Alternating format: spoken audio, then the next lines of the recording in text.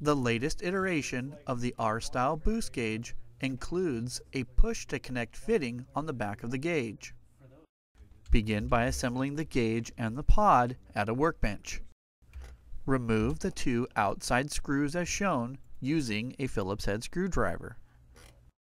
Once the two screws and washers have been removed, discard them. You will not reuse them for the installation.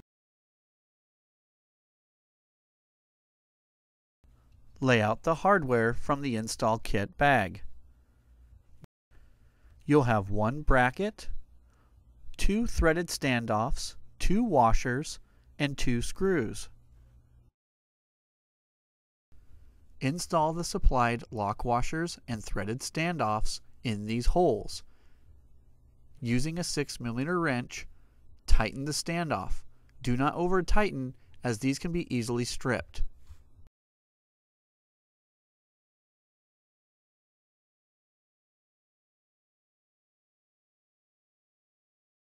Plug the supplied electrical harness into the gauge, since it is difficult to reach after the installation into the pod.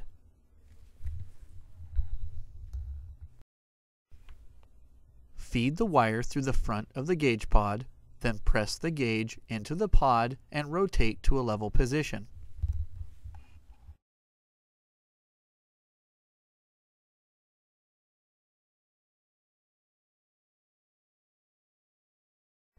Place the bracket over the back of the gauge and use the two remaining screws to secure the gauge in the pod.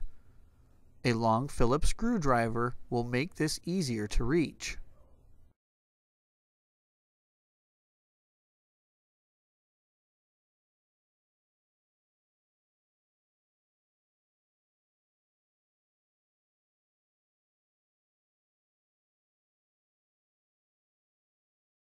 Split the harness housing back about 6 inches to allow more wire adjustability once we install this in the vehicle. Once the harness has been pulled back, trim off the excess housing.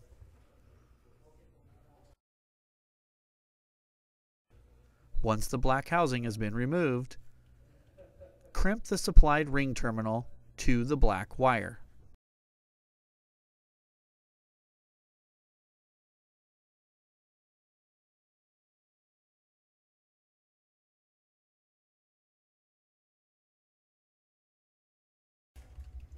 This gauge has an LED light which can operate at 2 light output levels. We recommend installing it at a dimmer setting for safety reasons. To do this, you will install both the red and white wires to a switched 12-volt source. Here we are twisting the two wires together for install. This kit incorporates two push-to-connect style fittings, one on the back of the gauge and one that will end up inside the engine compartment. Using the boost gauge tubing, it simply pushes into the end of the fitting. To release, depress the blue ring. You will be installing the boost gauge tubing into these fittings later on in the instructions.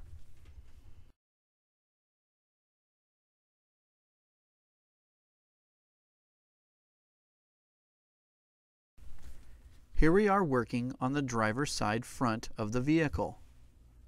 Remove the rubber plug in the front of the driver's door frame.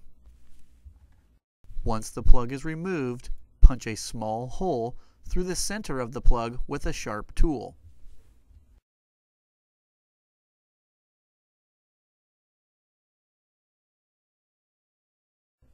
Remove the cover panel from the dash end fuse box and remove the small foam plug from the front edge of the opening. Pull back a small section of the door seal for easier cable routing. Install one end of the supplied hose in the push fitting on the back of the gauge. The tab on the pod slips between the dash end and the pillar trim.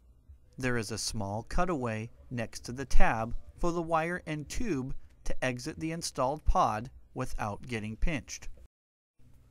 The wire and tube are routed and tucked along the end of the dash to the fuse box for a seamless installation. Use a soft plastic interior tool to prevent damage. The pod slips all the way forward to the windshield for best fit and stability. Once the harness has been routed to the fuse panel, reinstall the door seal.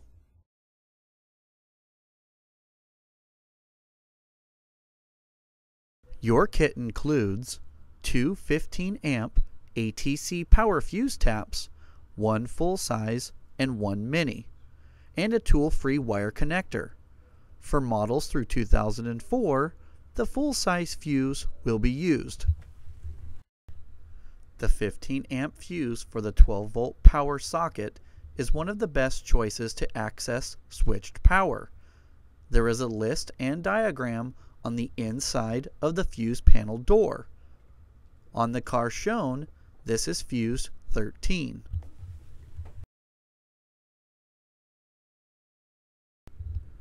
Remove the original fuse. We are using a test light to find which side of the fuse socket is powered. The left side is powered in this example. You should provide protection for the gauge circuit by putting the wire tap on the unpowered side of the fuse. If you install the wire on the powered side, the gauge will not be fuse protected. Now install the supplied full-size fuse tap. Unscrew the halves of the tool-free blue connector. Twist together the red wire from the fuse tap and the red or red and white wires from the gauge. Slide the ring portion of the connector over the twisted wires and screw on the cap to lock them together as shown here.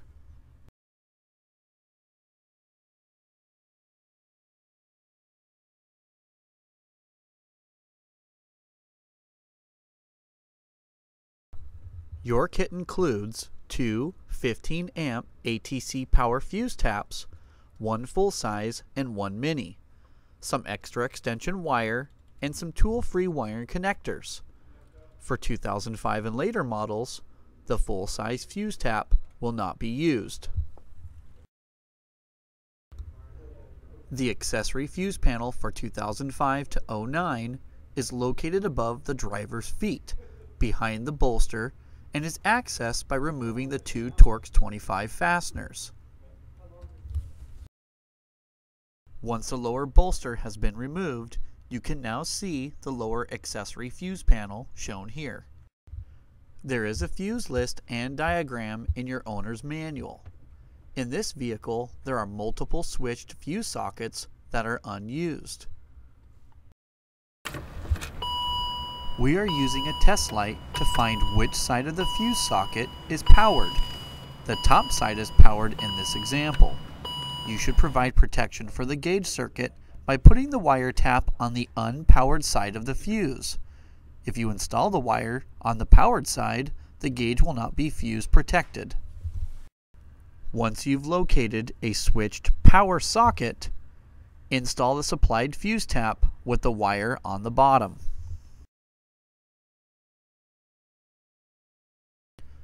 Unscrew the halves of the tool-free blue connector. Twist together the fuse tap wire and one end of the extension wire. Slide the ring portion of the connector over the twisted wires and screw on the cap to lock them together.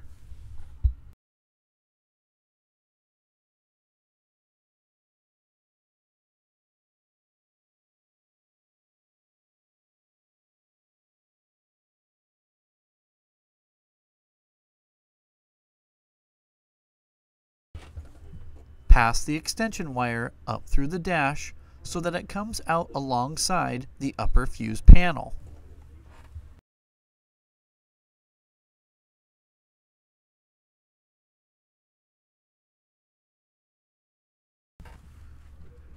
In the upper fuse panel, twist together the end of the extension wire with the red or red and white wire of the gauge and secure with another tool-free connector.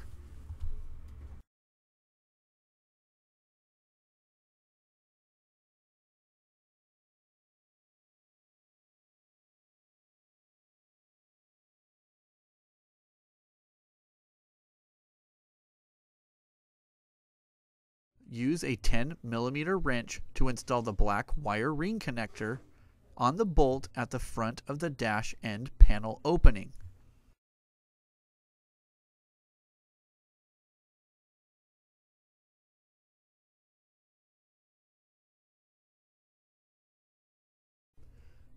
Feed the loose end of the tubing through the small hole that has the foam plug removed, and then arc the tubing to the left to come through the hole in the door frame where the rubber plug was removed and pull the slack through.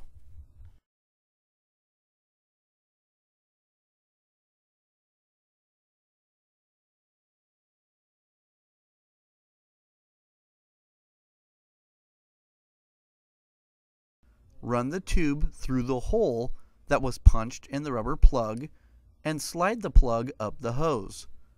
Then reinstall the plug in the body opening.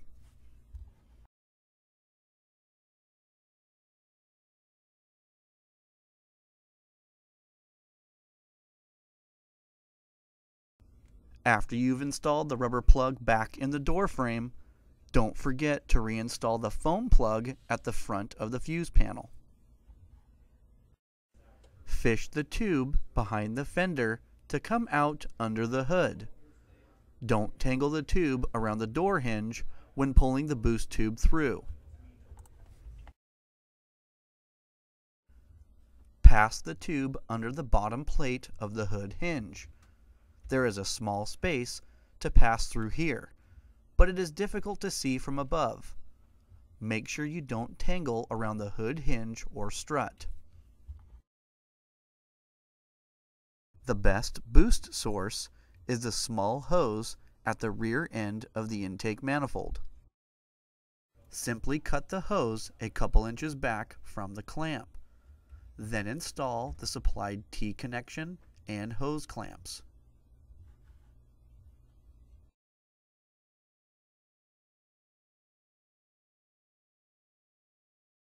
There are multiple ways that the tube can be routed to the manifold.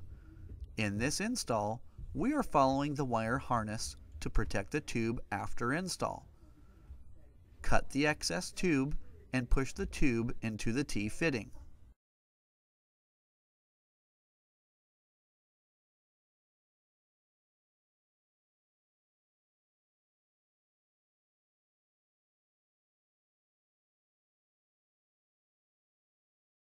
Now that everything has been connected, start the car to ensure the gauge is working properly.